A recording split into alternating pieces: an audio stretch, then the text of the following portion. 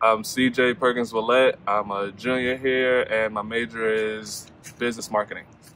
So I started wrestling because we couldn't find a basketball team. We were too late, and it was wrestling going on next door. So me, my brother, and my cousins walked next door, and we joined a team. It was just supposed to be for that year, but we did really good. So we ended up sticking with it, and my dad started our own team, and I've kind of been going through it since then.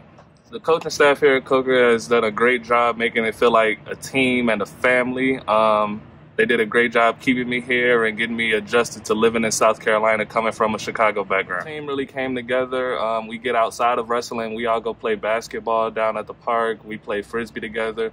We all hang out together outside of wrestling as well as into it. So we're kind of like a family and a brotherhood.